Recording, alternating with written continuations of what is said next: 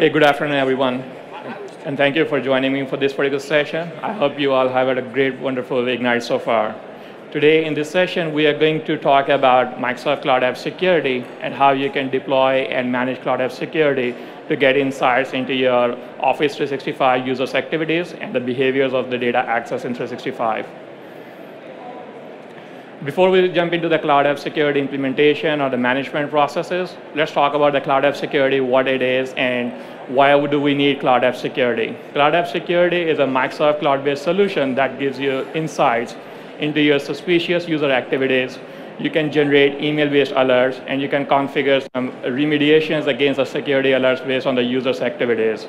Cloud App Security is a requirement if you are looking at implementing 365 or cloud-based application to protect your data and get insights into your security solutions, because your native solutions like firewall or IPS or IDS, they do not have the capability for you to give you the insights on what users are doing in cloud and how they are accessing or sharing the data with the external parties. Cloud App Security is a complete framework that gives you the insights on the user's activities. You can get the insights on the user's activities by having a discovery of your network. You can do the discovery by uploading your end users or firewall logs or the user's activity logs through your SIEM server. You can do this as a one-time upload to get a snapshot report, where you can see your sanctioned or unsanctioned applications being used by the users. Then you have information protection based on which you can use the DLP policies in 365 or Azure Information Protection Policies to apply the protection on your data in 365. That does include, like, you can have the ability to encrypt the data in the cloud, or you can actually block the access based on the DLP policies.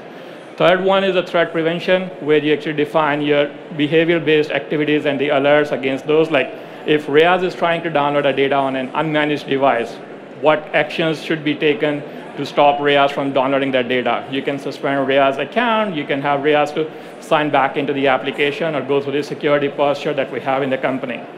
And the last one is the in-session control.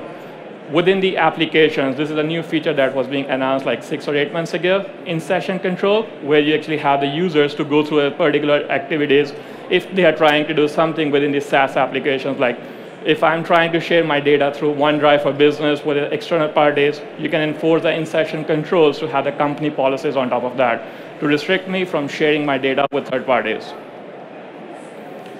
Cloud App Security architecture and how it works. As I said, the very first step in the Cloud App Security is you actually have a discovery component where you can actually have your discovery of your network to see the sanctioned and the unsanctioned applications. You can get this particular report by uploading your firewall logs as a one-time report to get this snapshot. Or the second step is you can actually have automatic log configurations that can upload the logs to Cloud App Security. We highly recommend that you use a automatic firewall logs upload to the Office 365 Cloud App Security so that you can have a continuous reports on your end users' activities and the insights within your on-premises network as well. Once you have the insights, then the second step is the sanctioned and the unsanctioned applications. And that's part of the one recent survey.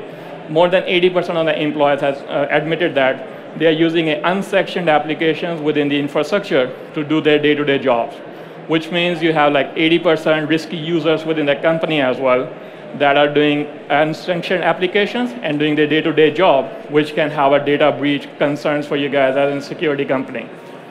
Next one is the App Connector. Within the Cloud App Security, the App Connector is using APIs on the back end to have your different third-party application integrations to give you the insights, like from Salesforce, or if you're using a CRMs or third-party applications, SaaS applications, you can have the APIs integration with them to get the insights of the user's activities within the third-party applications as well. Next one is the conditional access, and this is based on the Azure AD Premium as well.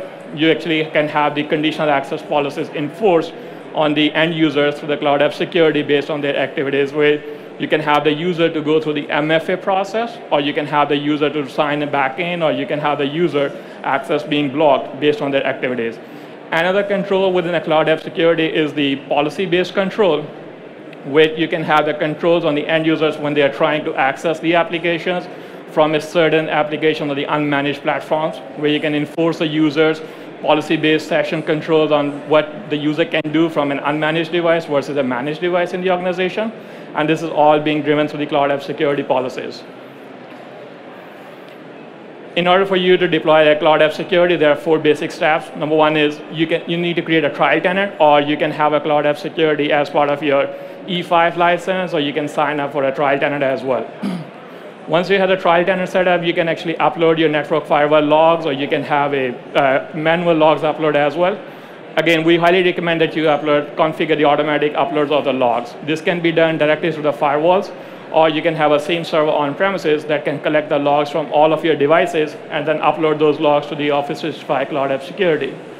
Next one is once you have the logs uploaded, you actually need to connect your sanctioned applications and block the access of the other unsanctioned applications. Microsoft team of analysts, they have about 13,000 plus applications that are ranked based on their regulatory requirements and the security controls and the risk score on top of that. You can actually customize that one based on your requirements, on your regulatory components as well.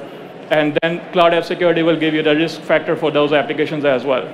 The last one is the configuration of the policies. By default, when you enable Cloud App Security, it gives you 10 built-in policies as well as part of your configuration, which gives you like anomaly behavior of the users, mass download of the data, or user sign-in from a risky locations, or unexpected travel for the user, and all these type of things.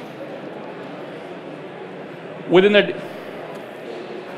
the discovery phase of the Cloud App Security, it gives you the shadow IT discovery, it gives the cloud application risk assessments, and the alerts on the risky cloud usage. Shadow IT discovery is the usage of the unapproved IT applications that are being used by the end users. And as I said, there are like more than 80% of the employees in each organization that are using unapproved IT applications to perform their day-to-day operational tasks, and which open up your organization to the risk of the exposure to the third-party companies. And then the cloud application risk assessment is based on the IT security controls and the regulation requirements of the companies.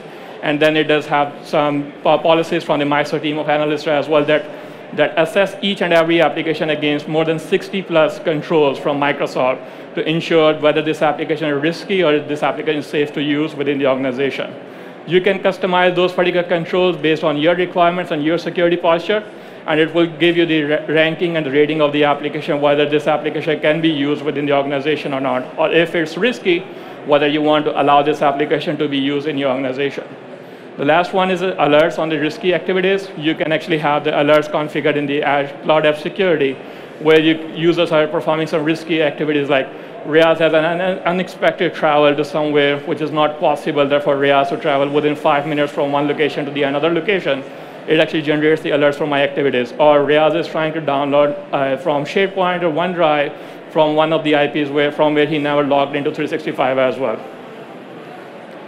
The next one is the information protection. So once we have the discovery and we have the insights on if Riaz is doing some malicious activities, or Riaz is trying to download the data or having some alerts against Riaz, you can apply some automatic policies as well to protect the data or the user's behaviors, where you can use the Office 365 DLP policies or Azure information protection policies, where you can restrict Riaz cannot download the data from unprotected device or from a risky network, which means outside of my corporate network.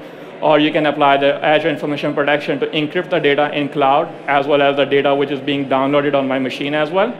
And enforcing the DLP policies will give you the insights on the data access in the cloud, or data being downloaded on the end user's PC, or if the data is being shared externally with someone else from my PC or from my cloud. You actually have end-to-end auditing available for that data as well.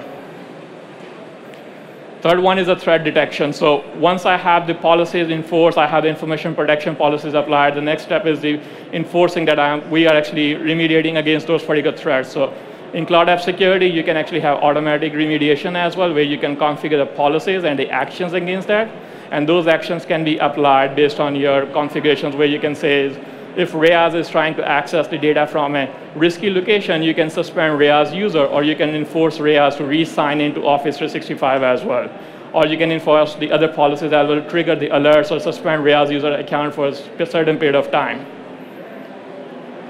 In-session control, this is new. This one is being released like 8 months ago. Within the in-session control, you can actually define the user's behavior, and you can define if Riaz is accessing a certain application, what you need to do when Riaz is performing some malicious activities within the application.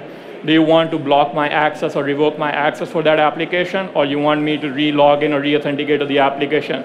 This can be achieved with the integration with Azure Active Directory, and you can enforce the Azure AD conditional access policies on top of that.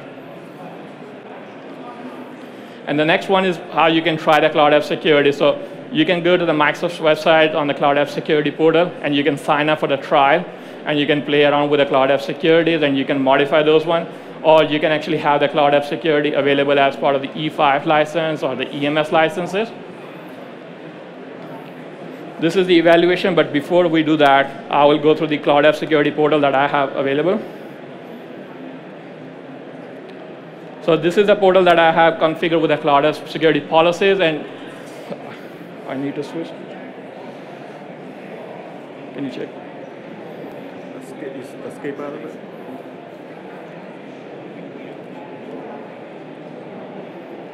There we go. So I have the Cloud App Security portal configured with some of the policies for my user account. And as you can see, I have like 43,000 plus activities being monitored from my portal with 30,000 plus files being monitored. And I do have some alerts over here for my users' activities. And if you need to interrogate those alerts and see what was being done and by which user account and how, you can have the complete insights on this one as well. So the very first, we will look at this one, mass download by a certain user. So I actually configured that alert and generate this alert because I downloaded my OneDrive data on an unmanaged device. And this will give you the insights on from which device, from which IP address Riaz actually downloaded the data. And if you need to, you can configure the policies against that to block my access as well.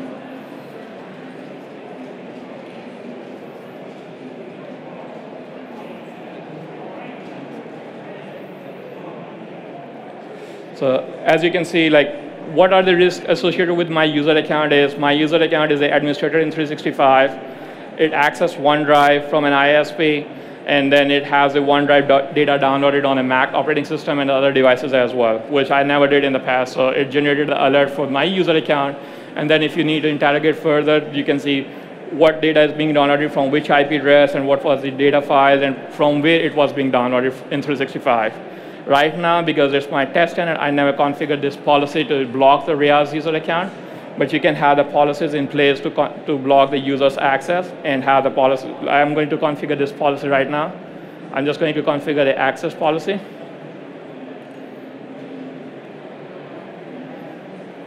Come on.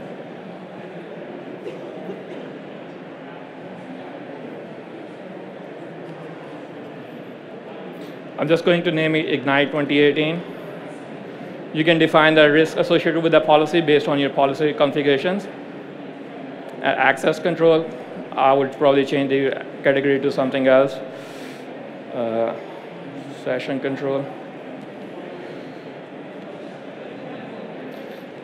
Let's change this policy create. I do not have the conditional access in place, so I'm going to configure a different policy.